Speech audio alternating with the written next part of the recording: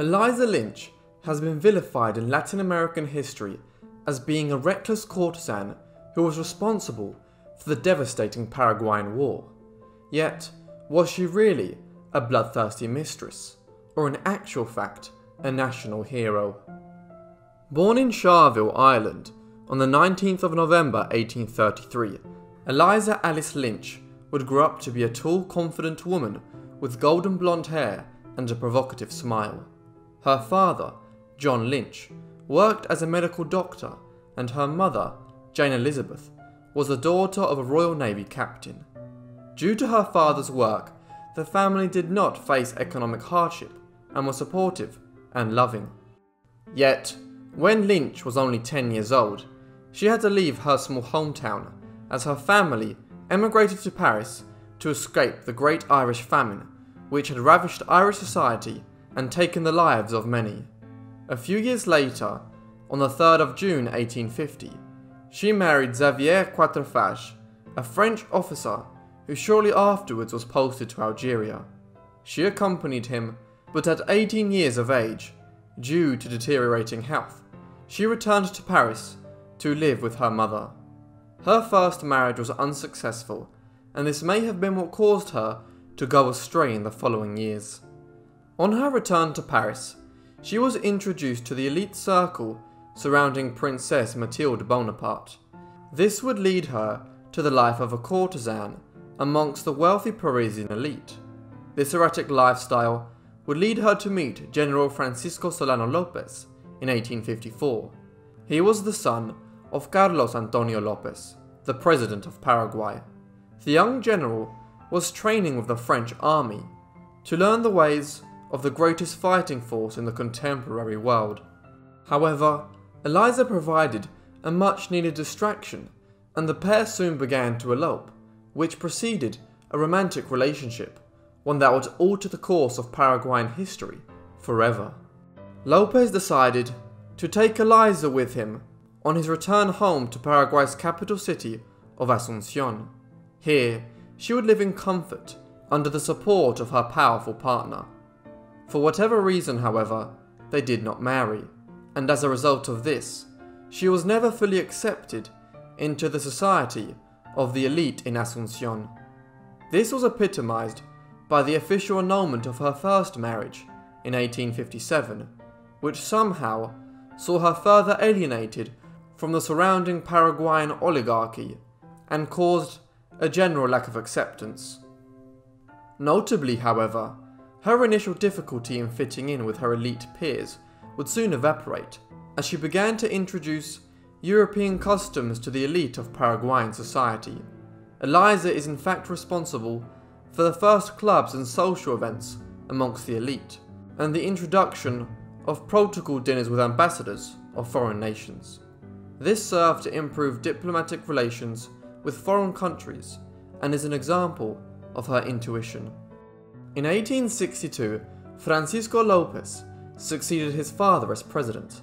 Unlike his father, Francisco was a far more temperamental man, but sadly, the decisions made during his presidency would cause devastating effects on his country, and forever stain Eliza's image and reputation. During her time in Paraguay, Eliza lived in splendor and received the generous gifts, including property, jewels, and fancy clothing, all from Lopez. Her wealth skyrocketed, and as a result, many of Paraguay's elite started to envy her. Eliza Lynch had now risen to a position of significant standing and was labelled as the unofficial Queen of Paraguay. She would spend the next decade as the most powerful woman in the country, yet this position would be used against her in the propaganda campaigns of her future enemies. In total, Eliza came to bear Lopez 6 children. These children would act to further cement her position as de facto First Lady of Paraguay. The eldest of them, Juan Francisco Panchito Lopez, was born in Asunción in 1855. The last child she would bear to Lopez, Leopoldo, was born in 1867 and died soon afterwards of dysentery as a result of the poor conditions brought about by the Paraguayan War. As we will come to learn, Eliza's life took a sharp turn due to the political actions of her husband. Yet, despite all the hardships, Eliza stood by her husband through to the bitter end. In 1864, Lopez declared war on Brazil, in response to Brazil's own decision to invade Uruguay. As seen throughout the relationship, Eliza stood by her partner's decision, even though from the offset, it was apparent that Paraguay's armies would stand no opposition to the might of the Brazilian Empire. Accordingly, the Brazilian forces crushed Lopez's army and brought down havoc and destruction across the Paraguayan countryside. Nearing the end of the war, the country was in a state of despair, with catastrophic population loss. Some estimates suggest Paraguay's pre-war population of 525,000 was reduced to just 221,000, of which only 28,000 were men. During this period, the Paraguayan army was ill-equipped and small, but the greatest obstacle to its success was the structure of its leadership, in which Lopez held total control and failed to delegate power in a necessary way as to be efficient. This was one of Lopez's many failures. Once the bulk of the Paraguayan forces were overrun, Eliza stayed with her husband and the remaining band of their most loyal followers in the bitter guerrilla war which ensued. This guerrilla fighting lasted for 14 months and was crippling for the remaining Paraguayan army and the civilian population. Eliza experienced many hardships during this period, from her children dying from disease to very harsh and primal living conditions. Throughout this period of hardship, Eliza remained strong and loyal to Lopez and the cause. She would travel across the battlefields and the ruined countryside to raise morale amongst the troops and to try and put a strong face on for the crumbling Paraguayan army. She also volunteered on the front lines as a nurse to treat the wounded. She was part of a group known as Las Residentas, which was composed of the soldiers' wives, daughters and others. Also, this group would eventually serve as Lopez's personal guard. Eliza's involvement in helping the common soldiers, her long-lasting loyalty to her husband and the cause, and the resilience with which she faced the endless hardships during the end of the war is what gained her such great popularity amongst the Paraguayan people. This has led her to be considered a national hero in Paraguay, but only many years later. History, however, did not always portray her in this way, and it was due to a ruthless propaganda campaign run by the opposing forces in the war that she was vilified and deemed evil. They suggested she had been responsible for her husband's reckless decisions, which resulted in the destruction of Paraguay. They referenced her scandalous past in proposing she was simply an ambitious courtesan, who in her own greed had gone to such measures of ruining Paraguay to achieve wealth. They accused her of turning Lopez into a bloodthirsty and ambitious tyrant and dictator, but these were all myths. Despite this, some believed them, and for a time, she was dubbed the most vilified woman in Latin American history.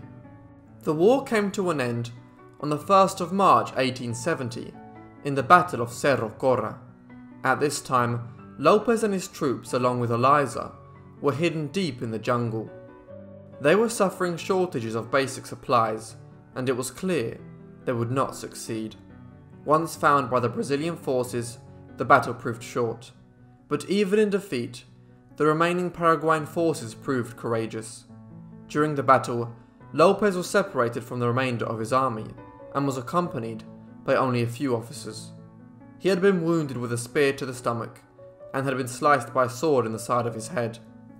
Then, while Lopez was alone with his aide, enemy soldiers approached, calling on him to surrender in exchange for his life. Lopez refused and shouted, "Muero con mi patria," meaning, "I die with my nation." He then attacked the enemy with his sword, but was soon restrained and disarmed. He died struggling to fight off the enemy as a result of his wounds. By this stage, nearly all the Paraguayan forces had been overrun, and in desperation, Juan Francisco, Eliza and Lopez's oldest son, who was only 15 years old, was declared as a colonel. Famously, on order to surrender by Brazilian officers, Juan replied, "Un coronel paraguayano nunca se rinde," meaning, a Paraguayan colonel never surrenders. Then, before Eliza's eyes, he was shot several times to death. Eliza Lynch leapt on her son's bloodied corpse and declared, "Esta es la civilización que han prometido," meaning, "Is this the civilization you have promised?" Following defeat in battle, Eliza was allowed to bury the bodies of Lopez and their son, and did so with her bare hands. This is symbolic of the suffering she endured and the everlasting resilience with which she opposed it. The war is now described as the deadliest in South American history. 90% of the adult male population in Paraguay were killed, and the country would suffer long-term economic and social implications as a result. Despite all her acts of kindness and good deeds, some still criticize Eliza for standing by her husband and his ambitious aims, instead of trying to dissuade him from the devastating war. Although internationally, some consider Lopez a controversial figure who foolishly led his country into an unwinnable war which almost destroyed the nation, in Paraguay, he is considered a national hero who stood up against foreign rule and imperialism. Today, the 1st of March is a national holiday in Paraguay called Dia de los Héroes, or Heroes' Day, which is held in honor of Lopez's memory. After Lopez's death and the Battle of Cerro Corre, Eliza and her family were taken prisoner. A provisional government was created within Paraguay, which was composed of Paraguayans who had fought against Lopez in the war. Eliza was banished from Paraguay, but was allowed to return again several years later to reclaim the property she had lost. However, shortly after her return, Eliza was then banished again, but this time permanently. She then travelled back to Paris, where she lived the remaining years of her life in obscurity. During her final years, she wrote a book about her life, with a focus on the suffering caused by the war. She died in Paris in July 1886, aged 52. Almost 100 years after her death, her remains were exhumed and brought back to Paraguay. She was celebrated as a national hero, and the myths spread about her during the war by the enemy forces were debunked. Eliza Alice Lynch was a brave woman who proved not just her strength, but resilience in the face of hardship. She did not cause her husband to become a bloodthirsty dictator, but was instead less involved in political affairs and focused on the care of her children and others. During the war, she proved her loyalty and love to the Paraguayan people through her actions on the front line and in her support of her husband. She will forever remain a national hero of Paraguay who pushed through tremendous hardships and difficulties. Thank you everyone for watching this video on Eliza Lynch. I really hope you enjoyed it, and if you did, leave me a like and a comment down below, and if you're new, why not subscribe? I upload every single Tuesday, so be sure to have notifications turned on so you can get my videos as soon as they're uploaded.